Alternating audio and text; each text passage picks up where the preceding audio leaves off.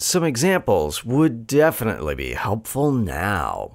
But unfortunately, it's a little bit involved when you're in dimensions bigger than 3. Things can get hairy pretty quickly. Let's try to do a few simple examples, just one or two, to see what happens when we start integrating forms in dimension higher than 3. Let's take a look at an example where we're integrating a 3-form field in 4D.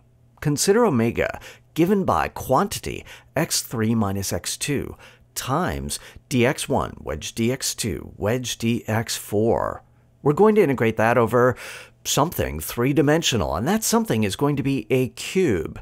A cube that is given in terms of x1, x2, and x3 going from 0 to c, and then x4 being the graph of this cube, given by the function x4 equals x1 times x2 times x3. Now, in x1, x2, x3 space, this looks like a cube, but if you include that x4 axis, then it's going to look sort of deformed. One of the corners is going to be pulled up, and the other is going to be squashed down to 0. You're going to have to imagine that. That is really hard to represent visually. Okay, so given that, the question is, what do we do? How do we parameterize this? And what's the orientation? Well, the parameterization is going to fix an orientation for us, and a simple parameterization presents itself. We're going to use 3 parameters, t1, t2, t3, and simply map them to x1, x2, and x3, respectively. x4 is going to be given by the product, t1 times t2 times t3. Okay, we can take the derivative of that. That's going to have, what, 3 columns, the first being the partial with respect to t1, that is 1, 0, 0, t2, t3. The second is 0, 1, 0, t1, t3, and the third column being 0, 0, 1, t1, t2. Okay, now what we're going to do is integrate that 3-form omega over this cube. We're going to convert it to a triple integral over these parameters.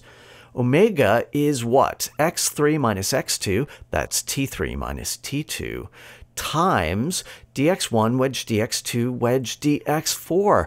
That eats the 3 vectors of the derivative and rips out the first row, 1, 0, 0, the second row, 0, 1, 0, and the third row, t2, t3, t1, t3, t1, t2. Then integrating that with respect to t1, t2, t3, we get the triple integral as those 3 variables go from 0 to c of what? Well, fortunately, that 3 by 3 matrix is lower triangular, so the determinant is just the product of the diagonal elements. And we need to integrate quantity t3 minus t2 times t1, t2. Integrating first with respect to t1, we have a simple factor there. That integrates to t1 squared over 2, evaluate from 0 to c, and you get c squared over 2. Now we have to multiply that by the remaining double integral. If we integrate next with respect to t2, what do we get? We get 2 terms, the first one giving us a c squared over 2 times t3, the second one giving us minus c cubed over 3. Now all we have to do is integrate this with respect to t3 as t3 goes from 0 to c. This, after a little bit of algebra, is going to give us 2 terms, c to the 6th over 8, and then negative c to the 6th over 6. This simplifies to a final answer of minus c to the 6th over 12. Now that's not obvious. You can't look at this and say, oh yeah, clearly it's c to the 6th over 12, oh, with the minus sign. No, you really have to just follow the mechanics of this problem. You need to compute the derivative of a parameterization, plug it in, and integrate. All right, let's look at another example, this time where we're integrating a 2-form field in 4D. Consider beta given by x2, x4, dx1 wedge dx3, plus x1, x3, dx2 wedge dx4.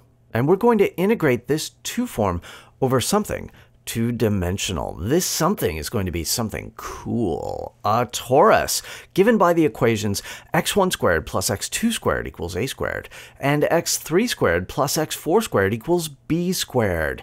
Now, this torus looks something like a donut in 4D.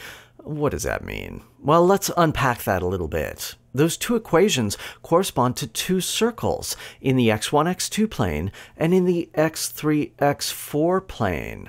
Those circles have radii A and B, respectively, and so you need to think about how those two come together and give you that torus in 4D. Okay, so with that in mind, what is the orientation? Well, let's fix that via a parametrization, an angular parametrization. Let's say G has as parameters theta and phi, and we're going to parametrize those two circles in the plane. We're going to let G of theta phi be a cosine theta, a sine theta, and b cosine phi, b sine phi, as theta and phi go from 0 to 2 pi. That's going to give us the x1, x2, x3, and x4 coordinates. Now, the derivative is going to have two columns. The first, the partial with respect to theta, is minus a sine theta, a cosine theta, 0, 0. The second, the partials with respect to phi, are going to be 0, 0, minus b sine phi, and b cosine phi. Okay, now to integrate that two-form field, what do? We integrate as theta and phi go from 0 to 2 pi. We need to evaluate that two-form. So we have x2, which is a sine theta, x4, which is b sine phi, then dx1 wedge dx3. That's the determinant of the 2x2 matrix given by the first and third rows of the derivative, minus a sine theta, 0, 0, minus b sine phi. Then x1, a cosine theta, times x3, b cosine phi, times dx2 wedge dx4. That's the determinant of the 2x2 matrix given by a cosine theta, 0, 0, b cosine phi. Integrate all of that with respect to theta and phi, and what do we get? Now, those determinants are easy to evaluate.